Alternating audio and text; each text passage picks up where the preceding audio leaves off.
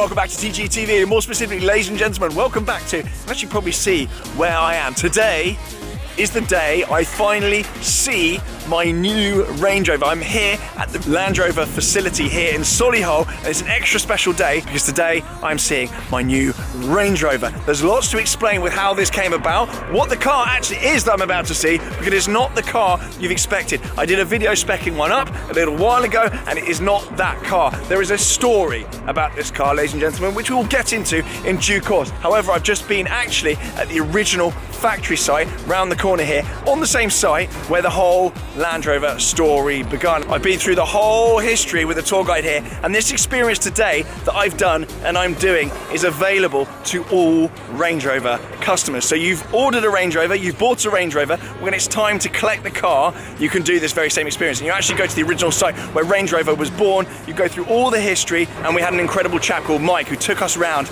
and explained literally how everything came about. And honestly, it's something that everyone that's driven a Range Rover needs to do. The original factory site here actually has the original camouflage still painted on the outside of it, and actually in the Second World War there was a garden on the roof with camo on the side of the building. It was all hidden with a shadow factory actually nearby as well in case it got bombed. It's actually really interesting. It probably sounds dull the way I'm putting it, but actually it's really cool. So if you've ordered a Range Rover, speak to your retailer and ask to do the tour, because it's really cool here in Solihull. Anyway, we're going to go in then, because you don't really care about that now. You're probably just thinking, TG, shut up, show us your car. Let's come with me. I'm going to point the camera around and you can start looking at some interesting stuff instead of my face. So the day actually begun being collected in this SV Autobiography car. Lovely Adam over there who actually collected us, talking away there. I was chauffeured from Birmingham International Station. I didn't drive today, but we're going in. This is one of the other cars they collect you in. Flip paint, Autobiography, long wheelbase, lovely stuff. But this in here is called the Cube, and if you opt for the VIP handover, you will come here. So let's go in then. Let's go in. Such a cool place. I really recommend this. In here then we've got all sorts of Range Rover memorabilia. From the original Cindy Range Rover, almost every single iconic moment from the Range Rover's history is here. I'm going to do a whistle stop of this. I'm not going to ruin any of this. You've got to come and do this tour, but come with me then. Come with me. My car is through here. So when you come and do the VIP collection, your car will be here. This is actually one that's being collected by a gentleman very soon. I think he's actually coming today. In this incredible green. Carbon, pack, tan inside, cash. Anyway, he's turning up and getting this very soon. But when you come and do the VIP collection, it is here. This is actually all framed like an art gallery. Such a cool place. I'm whizzing through because I don't want to actually ruin any of the allure if you want to come and do it yourself. But through we come then, because my car is in here. Here we go. Secret doors. Here we go then. This then, ladies and gentlemen, is my Range Rover. And I'm not going to clickbait you completely because I am actually going to take the cover off, but I'm just going to explain very quickly before we get the cover off how this has come about. So many of you will remember then I spec'd up a Range Rover on my channel a little while ago. I did a full spec video, and that car is still coming. The car's not even in build yet. There was an original run of launch cars. This car is one of those. And while I'm waiting for my spec car to arrive, this launch car actually came up from my dealer, Marshall's in Cambridge. They actually said, "Oi, TG, we've had one of these launch cars come up. It's an Autobiography. Is that something you would fancy?" I looked at the spec and I thought, that is absolutely wonderful. So that is how this has come about. And that is why when this cover comes off, you're not going to recognize this car at all. You have not seen this before. It's not something I've mentioned anywhere online. And that's how this came about. So just fielding any questions before they come in. So without any further chit chat then, let's get the covers off and let's take a look at my new Range Rover.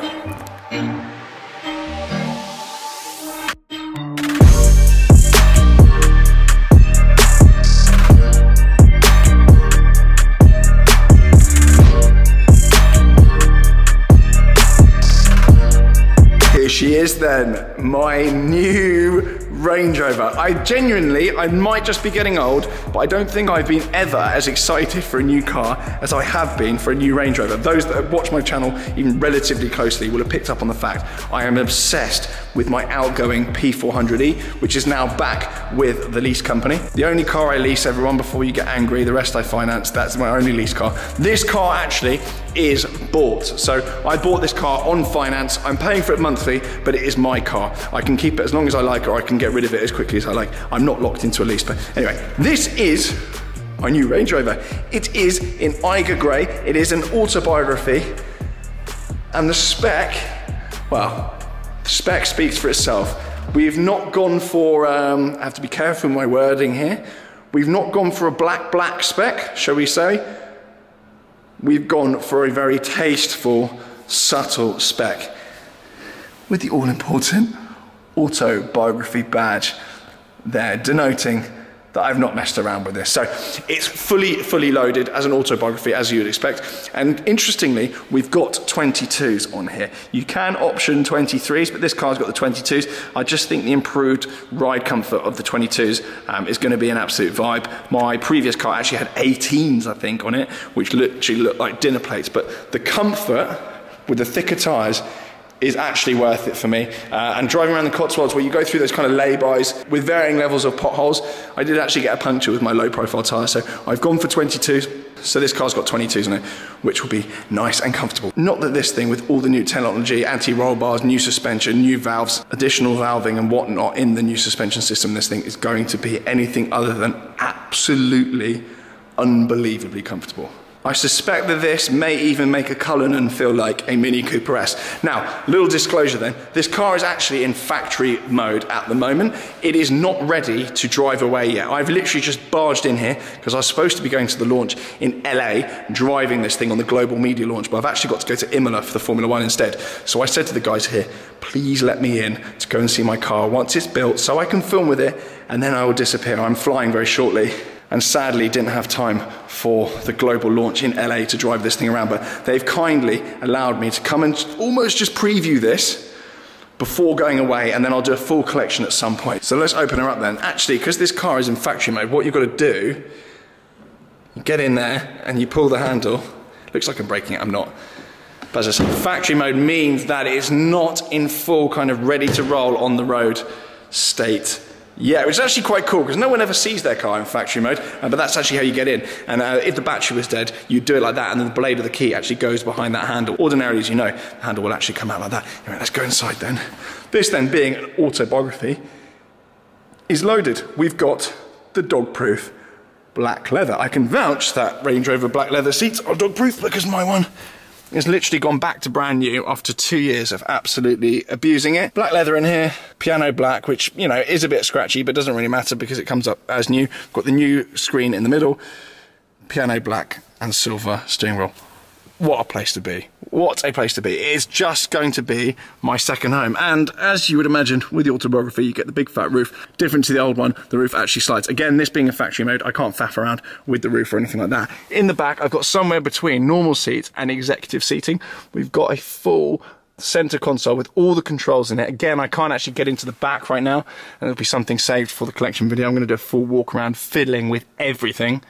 We've got a screen in the center console there and fully reclinable rear seats, which I'm sure Mahmood will be very happy about, although he doesn't know it yet, but he's going to be driving me around in here. The big thing that I'm really excited about is it's got the silly hi-fi. So I think it's got 29 speakers around the car, including hidden speakers in the headrest, and you can tell this in Autobiography, I think, because of these extra kind of winged headrests here. But you've got hidden speakers inside here that actually play the exact opposite of the surrounding noise. So you've got noise cancelling in the headrest.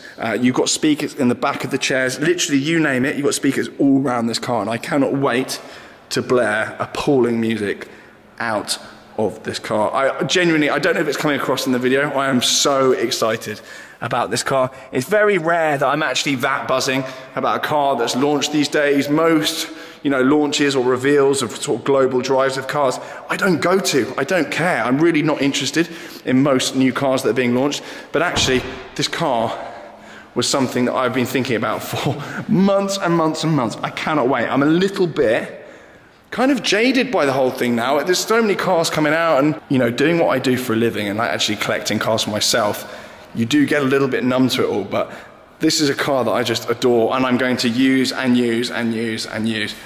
I'm so excited. Let me know what you think of then my new Range Rover. I've got to get out of here fairly shortly, but let me know what you think. It is the 530 brake, BMW derived, not that I probably should be saying that, BMW derived 530 brake petrol V8 in there. And many of you will know my other car, the black one that's coming, I think end of this year, or maybe even longer, that is the diesel. So it's 530 brake, about 4.5 seconds to 60.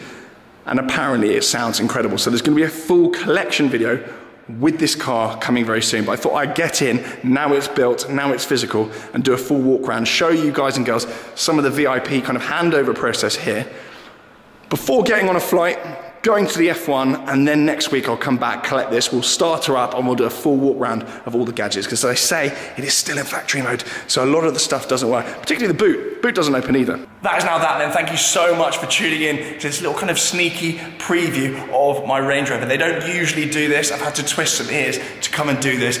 Usually the full collection process is a lot more seamless, and the car actually comes out. It's all actually a little bit more fluid, but I've actually been a bit of a pain to the guys here, and they've been absolutely unbelievable. They have actually reinstalled my faith in kind of luxury car brands. A lot of the luxury kind of car brands and watch brands I deal with these days as a customer, I feel like the luxury's kind of been dropped out of it a little bit, but this is a proper British brand, proper luxury brand. I'm not being paid to say this. I bought this car in full. I didn't get a discount on this car. This is my car. This isn't a press experience. This is a customer experience that I'm holding up a handheld camera to my face on, okay? So before I get any comments like that, I'm sure they've been here already. I've paid £128,000 for this car on finance.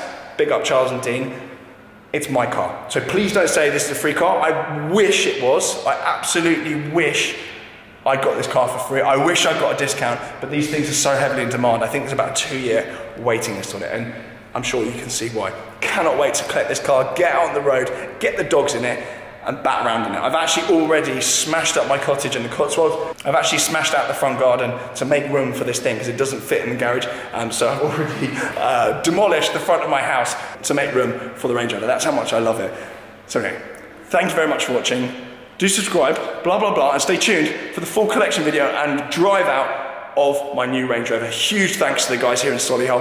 Absolutely class act. Adam, Brandon, Mike, Kim, all the guys involved, thank you so much for this, and sorry for being a pain. I'll see you guys and girls very soon. Ciao!